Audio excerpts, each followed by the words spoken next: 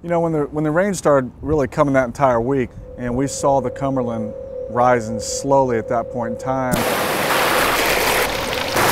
And with past history in this building, we did know that when we had a steady rain, there were opportunities or possibilities for minor water intrusion.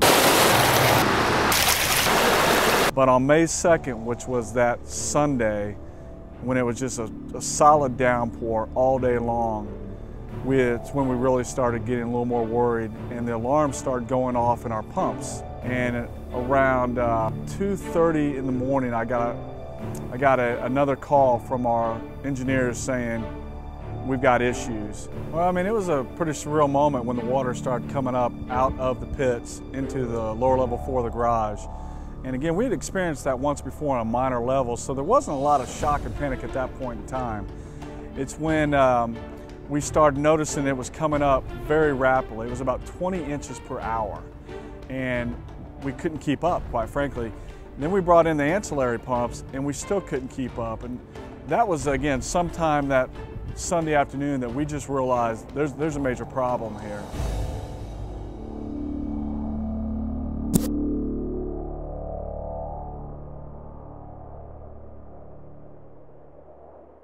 Again, I think the peace of mind probably was that Monday morning. Again, this was after the whole week of rain and then the Sunday drenching.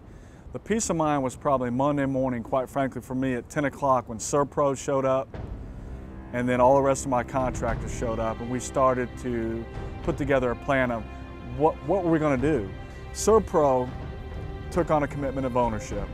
And again, I'll say SERVPRO as well as all my contractors, but it couldn't have happened without SERVPRO's extreme team. They took on a commitment of ownership. I pressed them hard. I pressed them hard 24/7 to get it done. I mean, no was not an option. And I will say this, every time I brought something else to the table, they did it. When I said I needed a portable generator large enough to run this building, they brought it. Air, they did it.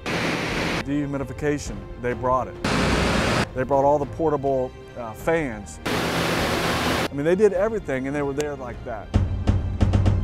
And I can tell you, we were worried about bacteria, we were worried about E. coli, we were worried about, just the health and safety of all of our tenants and our employees.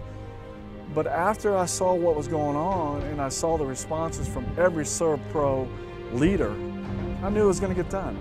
There wasn't an issue. My thing is I can tell you that I would recommend SERVPRO to any of my peers across the country.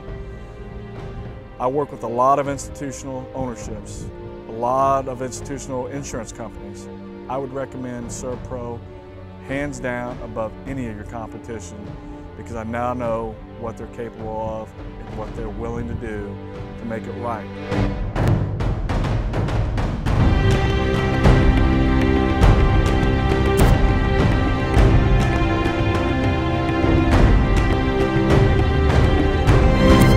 Like it never even happened.